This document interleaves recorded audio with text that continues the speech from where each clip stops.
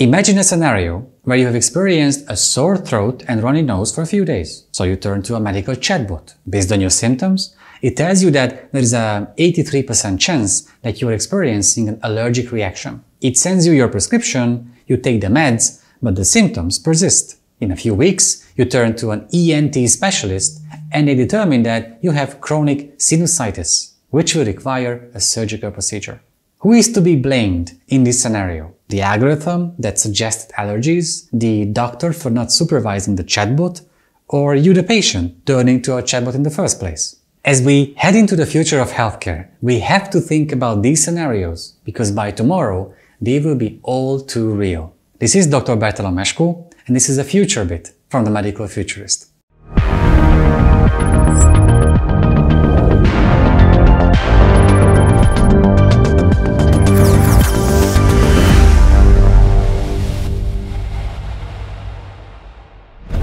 We differentiate 5 levels of automation in medical procedures, which pretty much sums up the ways of human-AI collaboration in the future. Level 1, human only.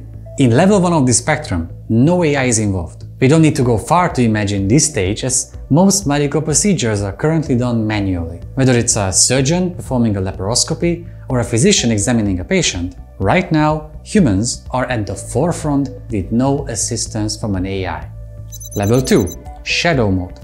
In medical schools, students learn the tricks of the trade by following a designated physician around the hospital. They take notes, ask questions, and can perform some physical examinations under the physician's supervision. This is commonly known as shadowing. An AI system can undergo a similar training process with a so-called shadow mode. For example, while a physician makes a diagnosis based on an X-ray, a trainee AI follows the process without interfering with it. The algorithm thereby takes notes, checks the physician's accuracy, and logs everything that can support a future diagnostic decision made by the AI itself. Level 3, an AI assistant. At this stage of the automation spectrum, the AI system supports physicians in clinical decision-making with suggestions. For example, the physician checks a set of CT scans and the AI makes recommendations on a few cases where it thinks it can support a decision with evidence. IBM's Watson for Oncology system aims to help cancer patients and for doctors to stay ahead of the rapid succession of discoveries in cancer treatments. It does so by using the patient's medical records to identify potentially successful treatment plans for them. Level 4, partial automation. With partial automation, an AI system can come up with its own diagnosis, but if it's not confident enough about it, the AI flags cases and scans for physicians to recheck.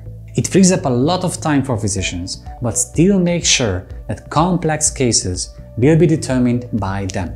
For example, Palo Alto-based Nines developed an AI system that can identify potential cases of intracranial hemorrhage and mass effect from CT scans. It then flags those cases for radiologists to review. Level 5, full automation. As the name suggests, in this level, full automation processes are performed by an AI alone and do not involve human input.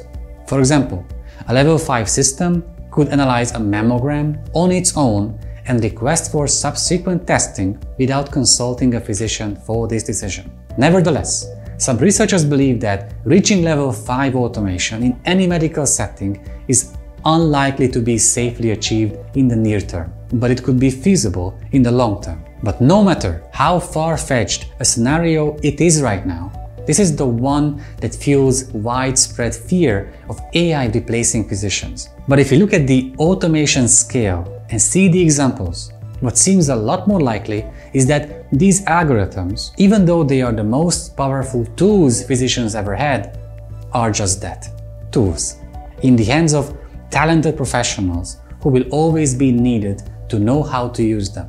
As I always say, AI will not replace medical professionals, but those medical professionals that use AI will replace those that don't. If you like this video and you don't want to get killed by an automated surgical robot, please subscribe below and don't forget to tap the notification bell too, so you will get notified about all new videos. Thank you.